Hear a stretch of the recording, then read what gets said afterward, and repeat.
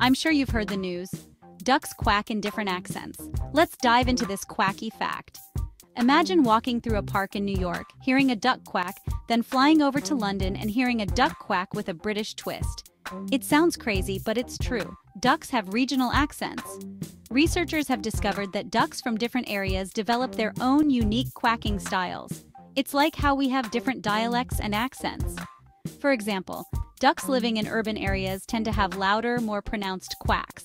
That's because they have to compete with city noises like traffic and crowds. Meanwhile, ducks in the countryside have softer, more relaxed quacks. Less noise means they can afford to be a bit more chill. So, a quack from a city duck in Chicago might sound very different from a quack from a rural duck in the quiet countryside of Vermont. And get this, even within the same species, these accent variations can be pretty significant. Just like how we might struggle to understand someone with a thick accent from another region, ducks might find each other's quacks a bit confusing too. So next time you're at the park, take a moment to listen closely.